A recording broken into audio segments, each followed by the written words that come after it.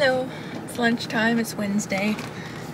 So I've been having some issues with my new insulin. It's supposed to kind of act the same, obviously. But like this is what I'm using now.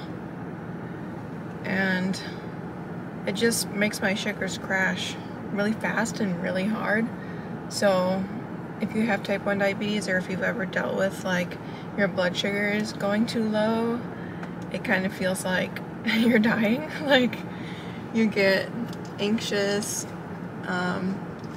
you just don't have energy, you're tired, feel like just not moving or anything. So I'm still trying to get used to that.